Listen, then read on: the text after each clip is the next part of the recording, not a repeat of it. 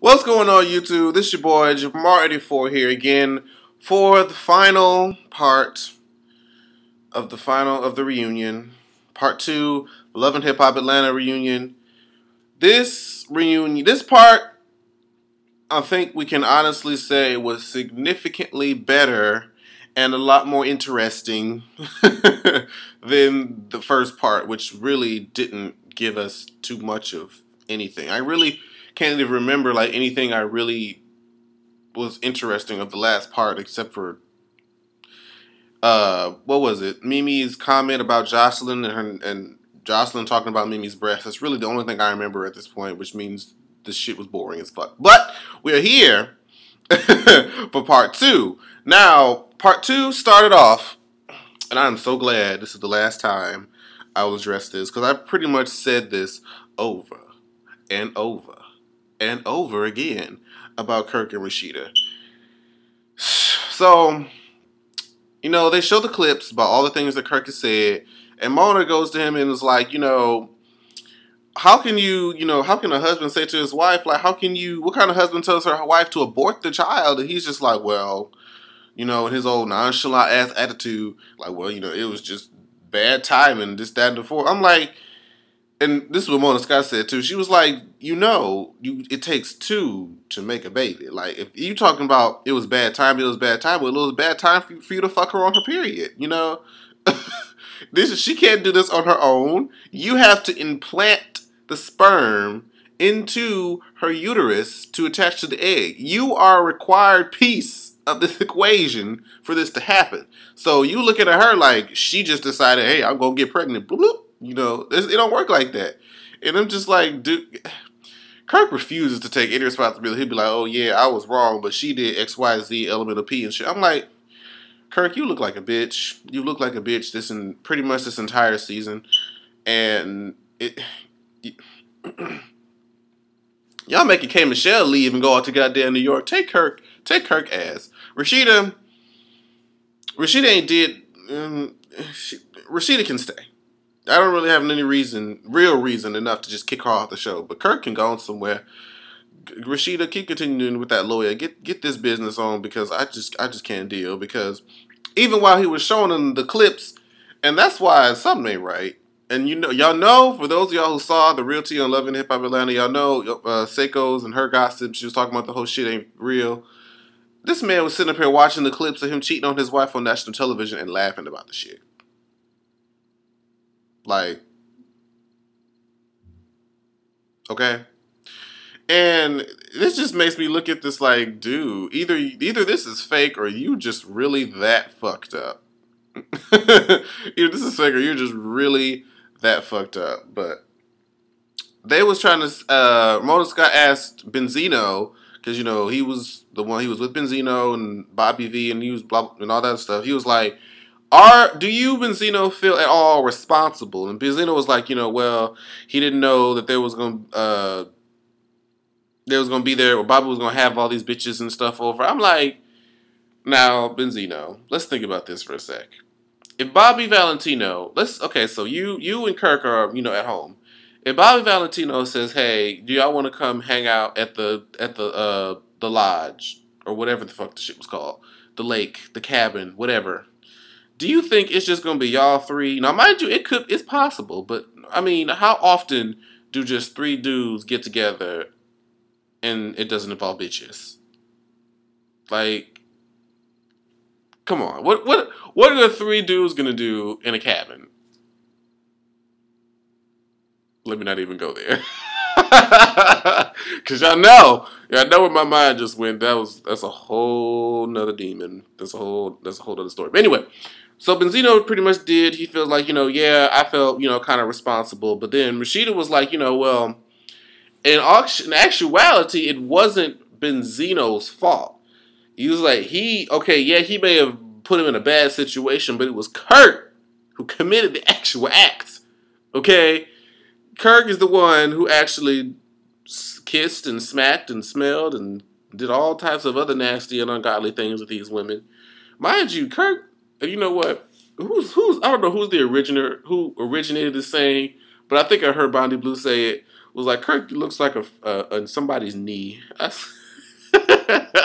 So Kirk, you look like a knee. You look like an elbow, bitch. That's too funny. But Kirk, we already know that you ain't shit.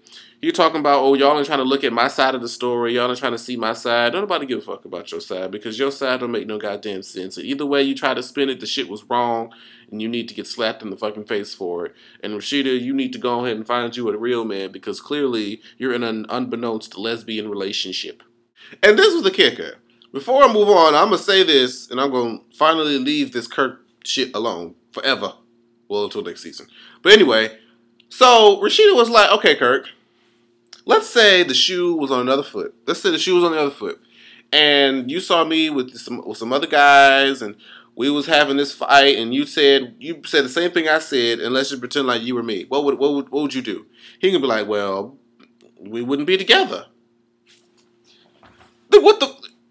Hold on. Then what the fuck then? How you gonna sit here and try to bring bags and baby clothes and a new car and shoes and shit and just expect everything to be motherfucking honky damn dory when if the shoe was on the other foot, you wouldn't have gave it a fuck and y'all would have been together no way. So what makes you think that you were just this special guy that can just go out and do whatever the fuck you want to, come back and everything just be okay? You ain't got it like that at all. In any way, shape, or form, Kirk. So please, we can take you in your situation and just move you over there until next season, season 3. We are not going to talk about Kirk and Rashida and their shit no more.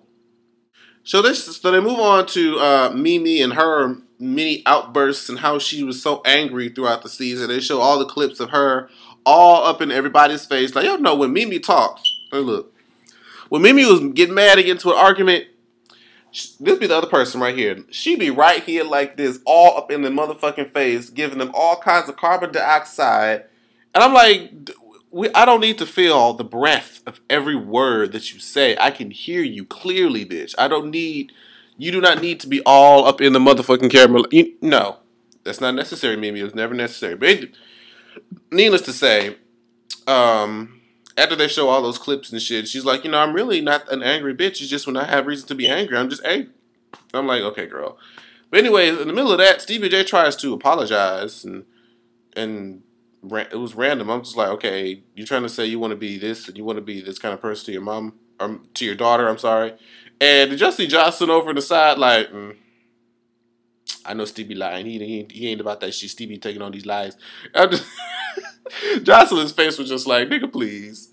And Mimi was like, girl, Mona's like, do you accept his apology? No. Because many times Stevie J will apologize and do the same shit over and over and over again. I'm glad to see that you're learning, Mimi, because the first season and the beginning of this season, we was looking at you like, girl, we don't know what else to tell you. You're just sitting there being stupid, and if you're just going to keep on being stupid, there's nothing that we can do. So then they talk about the subject of Nico. And they talk about, how he's a fake Stevie J and how he's this, how he's that, what Arian had to say about him and that he's inauthentic. And their whole breakup or whatever, and how it happened on TV and whatnot. And next thing you know, Mona's like, we're going to bring Nico on stage. I said, oh, well, we knew about this from the previews from the episode before, but it was just like, okay, so he comes out. This is probably one of my favorite, for some reason, this is like one of my favorite parts of the reunion. As soon as Nico walked onto the stage, K. Michelle said, deuces, I'm out. And left the freaking stage, y'all. She stood up the deuces and was like, I ain't even gonna get into this shit. Because y'all know, hold on, something in my eye. Y'all know K. Michelle and Nico don't too much look eye to eye after he got caught being called out for being, supposedly up and down low. Do I believe it? I really don't care. To be completely honest with you, it really wouldn't matter to me either way. But needless to say, so after K. Michelle moves and she leaves, Nico walks up on the stage and he's walking towards Stevie J. Stevie J squares up with that face. Y'all know Steve was looking at him like,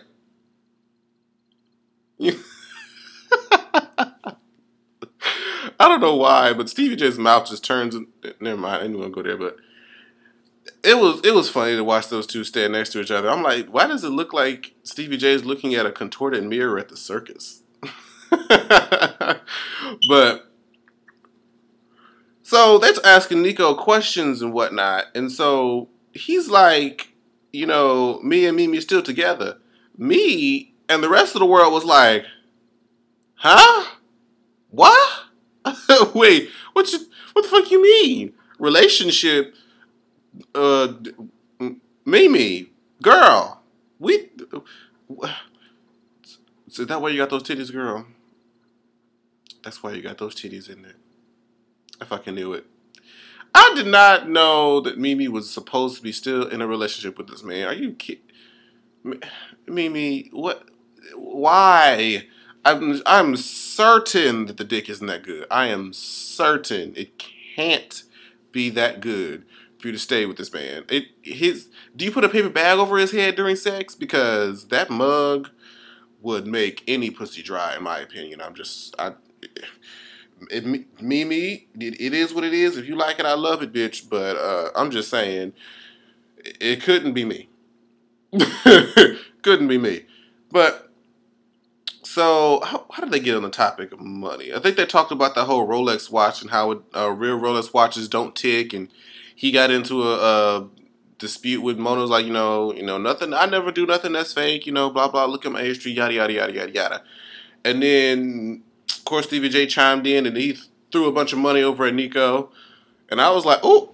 Now before I go on, I think I said this a couple times. I was like, look, if I know me, if I was in the audience and bitches up here throwing money and shit, I would have hopped on that shit and started to collect without an ounce of shame because gas is high, I have bills to pay, and a bitch just needs some money because.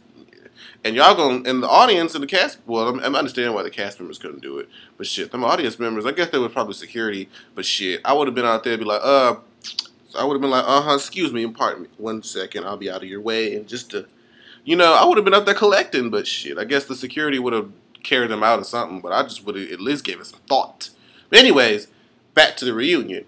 So, Stevie J throws his money and all that good shit, and then Nico's like, you know, these are ones, these are just a whole bunch of singles, and he tries to pull out some money and talk about, Mona Scott said, I saw some hundreds over there. I'm like, I guess, girl, but what he said, this is Thursday bread. I'm like, are they recording this on a Thursday? Is that why it said Thursday bread? But I was like, shit, that might be the reason right there why Mimi's staying.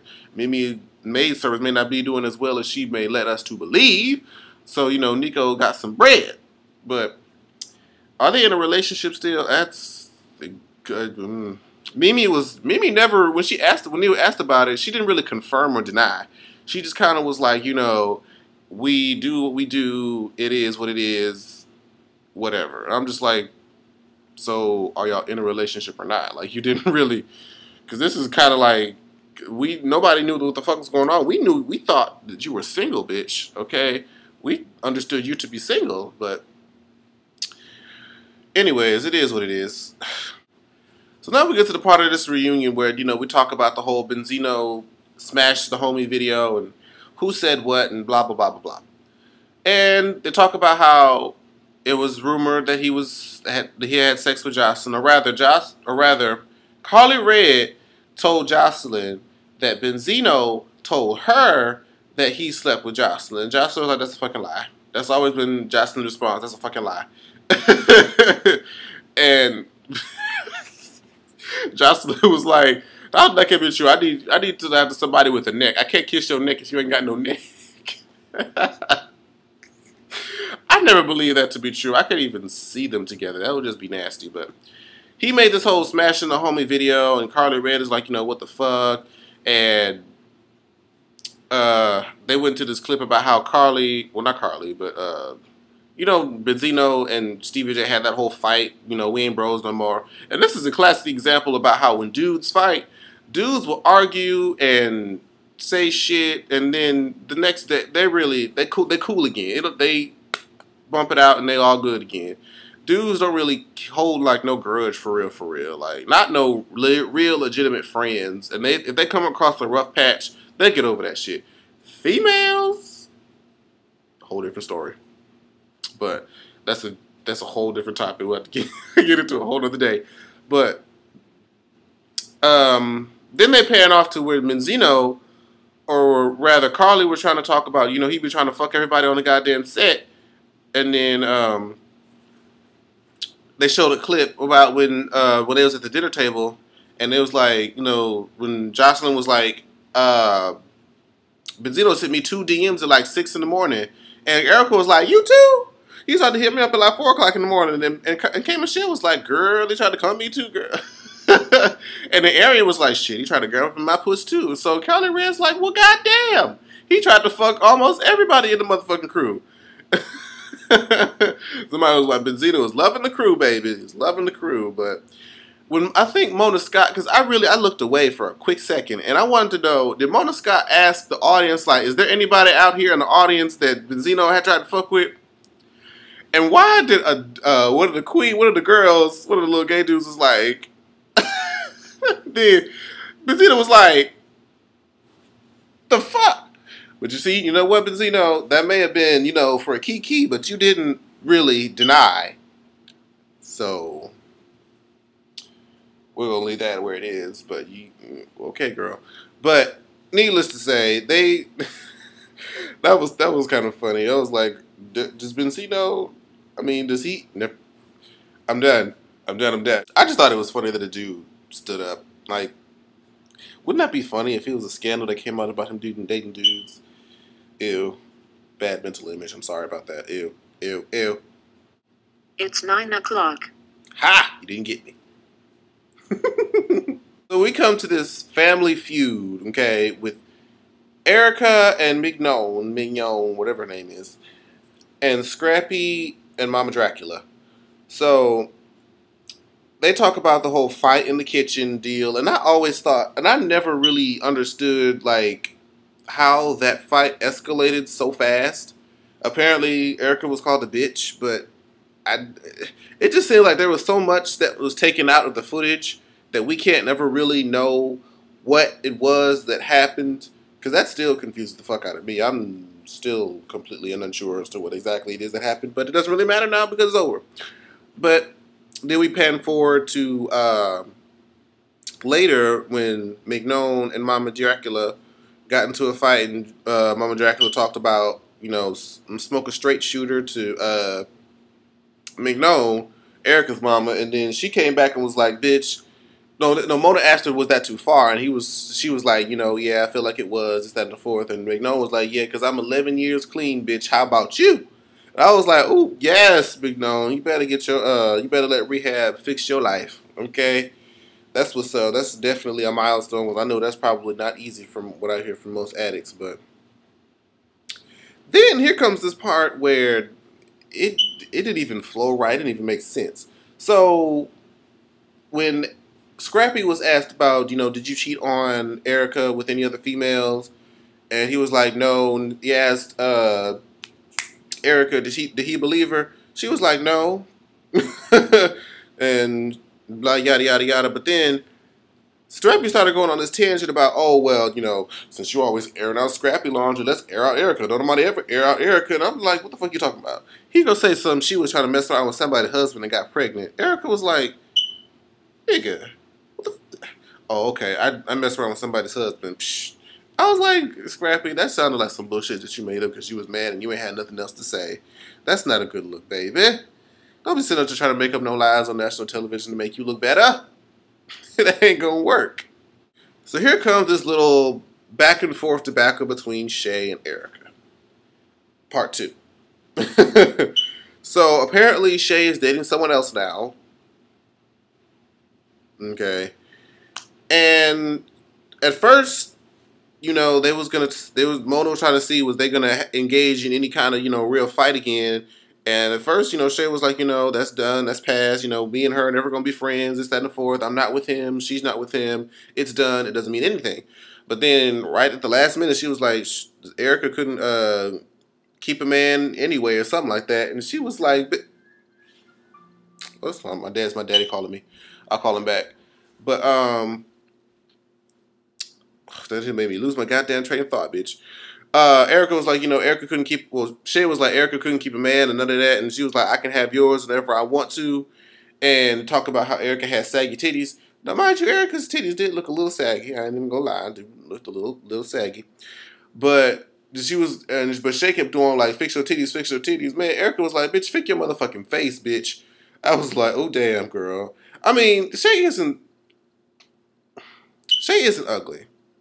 I've seen much uglier bitches, but she's very powerful in the face. Her face structure is kind of like, But she was like, fix your face, bitch, and then she was like, you gonna always be the motherfucking family pet. I was like, oh damn. Erica, that was a good read. That was a good read, girl. I high five, bitch. High five. So to close out, pretty much the reunion, we had K Michelle and her ass perform because that K Michelle, I did not. Oh my goodness, yo, that booty was so distracting. I wasn't even listening to the song half the time. I'm just sitting there looking at the ass like. That thing is just, it's just so distracting. Like, oof. Y'all remember in the BET Awards and Erykah Badu turned around and walked with that stank booty? That was just as distracting when K Michelle was trying to perform a song with her ass just out and just exposed to the viewing public. And we just all like,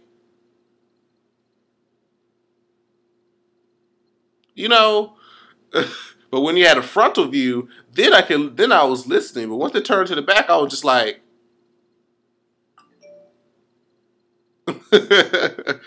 but lastly, this is a hell of a way to end the reunion, boy. We end up with Miss Jocelyn Hernandez and all her hilarious sayings. I love Jocelyn. Jocelyn really made this season entertaining with all the funny shit she be talking about. But Mona Scott at the end asked Stevie J, "Do you enjoy How does she word it? Y'all let me know in the comments if y'all can remember." She was like, "Is Jocelyn's mouth something that you enjoy, or is Jocelyn's mouth something that you get turned on by? Something along the lines, do you like Jocelyn's mouth?" And she tried to refer it as a way, how Jocelyn talks, how she speaks, but then everybody else was like, "Oh." Anybody who's not old enough to understand that joke, you don't need to. And then Jocelyn turned around like, "I dare, bitch, are you really about to sit here and take this joke?" Stevie J, I'm not even about to try to imitate the face that Stevie J made when Jocelyn looked at him. It was probably one of the ugliest of the entire season. But Jocelyn had to make it known that since she knows that everybody got that joke, she was like, "Look, I'm going to let y'all know now, I hate to suck dick." I'm like,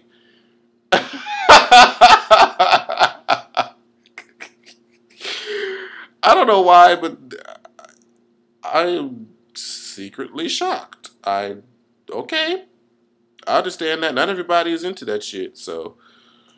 But that's how they decided to close the reunion, was on the fact that Jocelyn does not like to suck dick.